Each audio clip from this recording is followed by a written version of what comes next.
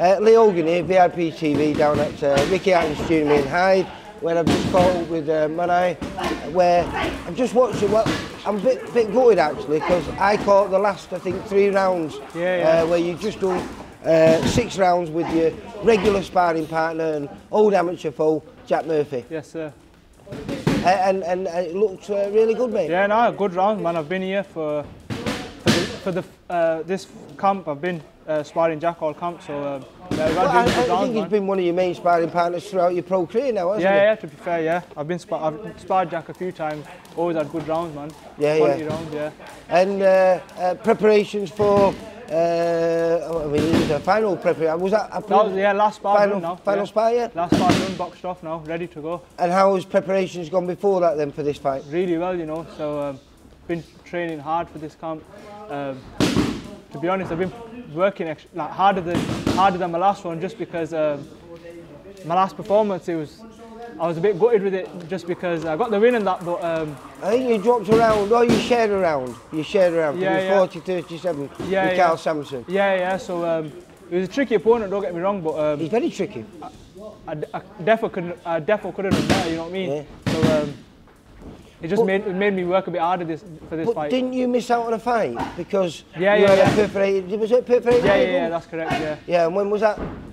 That was May, I think. Yeah. So I was supposed to be fighting in May as well, and then I got I perforated my eardrum, so obviously I had to pull out of that, and then I fought in June, and I just think I had a long camp for that as well, because I trained all the way, and then I think about 2 or 3 before my ear got perforated in May. Then I just carried on training all the way through for June. So it was a long camp as well. So.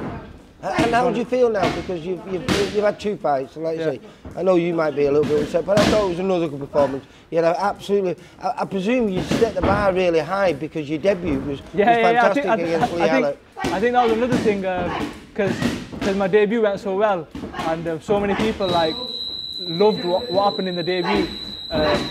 When I fought Carl Samson, obviously it was a bit more of a boring fight. It wasn't as there wasn't so much going on. The thing is, Carl Samson is very clever. And he's got really good movement. He's got fantastic feet, and he doesn't stand there to that's what I mean. And I think because everyone's after my debut, everyone expected so much to go on as well in the second fight. It was more boring than the debut. So it was just one of them it didn't put me down, but it just made me want to work harder. So for the next time, now, regardless who it is, even if it's Carl Samson again, I'm gonna make sure. We've got your opponent. Let me see. Where's his name here? I've got him wrote down somewhere. I'm gonna make sure that I do a better job. You know what I mean? Santiago Carces. Yeah, that's correct. From Colombia. Very experienced. In his 32 losses, only been stopped 3 times. So very tough man. Been in with some quality kids when he's been over here. So I presume, I've never seen him before. He's never been on our shows before. So I don't know too much about him, which I think keeps you excited then, doesn't it? Because you don't know what you're going to get. Yeah, I've seen a bit of him. He's fairly decent. Everyone's all right. So it's just what you make of him, innit? Well, he's only young. I think he's only 22. Yeah, he's young. So we'll see what. Like I say, I like it when we get a new kid on the block, because I don't know what we're going to get, and you don't. So it keeps your focus, doesn't it? Yeah, exactly. That's what I mean. It's not just a pushover sort of thing. You know what I mean? I know I've got I've got to put on a show. You know what I mean? I've got to get everyone excited again. So steal the show like you did on your debut. Exactly. That's what I'm.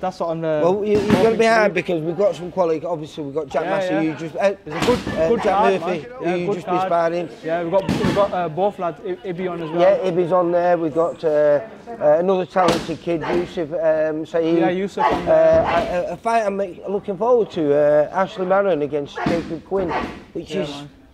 I think it's prospect v prospect, that one, which is a nice one. It's what I'd say a 50-50 fight. We obviously got a fantastic top of the bill for the Central Area Cruiserweight title between Nathan Qualis and Sheldon MacDonald, and then we got Corey Scott making his debut. One of Alex Mappy, Uncle's boys, Imad Nassim. Do you know Imad?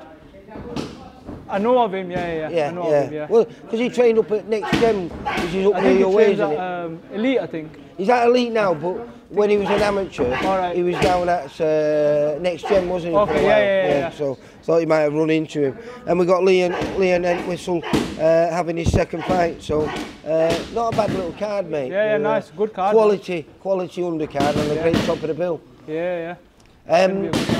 Is everything going well now then? So no problems with the ear then? All good, man. Feeling ready to go now. Yeah. Everything's good, yeah. Preparation's going well, feel fit, feel strong, weight's going well. So literally all the boxes are ticked off. So well, I was impressed with what I was watching today. So you've got a very pleasing style, mate. Yeah, to be honest, I've been working on quite a few things, you know, over the last couple of weeks. So and everything's just playing off now. So everything I've been working on, I've been trying it out, trying it, sparring, building my confidence doing it, because so it's easy doing you new different things in there. Yeah, like you said, you know, doing things in the gym, it's easy, but you know, when you know you can pull it off in sparring, and you are pulling it off in sparring, it builds your confidence for you to then go and do it while you're fighting. Yeah. You know what I mean? So. And if you're not confident in what you're going to do when it comes to fight night, you know you won't end up doing it. You just don't need doubts in the back of your head, do you? Yeah, exactly. So I presume you'll be happy because maybe we get you out again before the end of the year. Yeah, I'm hoping to be out one more time as well. And if that happens, then realistically, 2025 will be a great year because you'll hopefully be doing your first 6 rounders next year. Do you know what? I'm looking forward to. Are you looking for? Because that would have scared me. I mean, I'm looking forward 3 rounds is bad enough for me. Yeah, because obviously, like even when we sparred, we're doing 6 rounds. I done my first 8 rounder sparring as well last week. Who was that with? Jack as well. Oh right. So like even I done the first 8 rounder, like I felt really good. Jack's just a little bit. This is going to be Jack's 3rd 6 rounder. So hopefully, either maybe before the end of the year or certainly the beginning of next year, he'll be stepping up to 8 rounds. Yeah, that's what I mean. So. Like when I done my first 8, I felt really good. Like obviously at first I thought I didn't know how I'm going to feel fitness-wise, but like by the end of it, I was buzzing. Like, it was really good. I felt strong in there, felt good. My fitness was good for it as well. So obviously I'm not going to like jump to 8 rounds, but I'm looking forward to moving up to 6 slowly. Yeah, well, get my 6 in. Would have scared me, mate. Yeah, would have scared me. Do a couple of 6s. I prefer it anyway because obviously the pace is slowed down a bit. You get to work on things a bit more. You know what I mean? Like it's just like an amateur fight, it's very fast. But I like the way your style's evolving. You know, you've always been aggressive and a nice boxer, but I think you're even more aggressive now. Yeah. So, that's I quite like that, mate. You know, like obviously Paulie, like I said, like with Paulie, like he works off everyone's individual, like what they're good at anyway.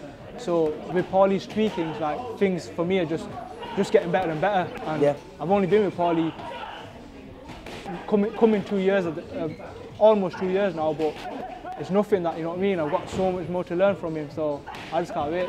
The longer I'm there, mate, the better. I can't wait for the 28th, because what I've seen today was really impressive. I always like watching you, mate. Hopefully, will someone be down there talking to you afterwards and saying 3-0? Inshallah, most definitely, inshallah, yeah. Well, you take care. I'll see you then, mate. Bye. For all boxing info, news and latest interviews, amateur and pro, across the north, click and subscribe. VIP Boxing Promotions. Also Twitter, Instagram and Facebook.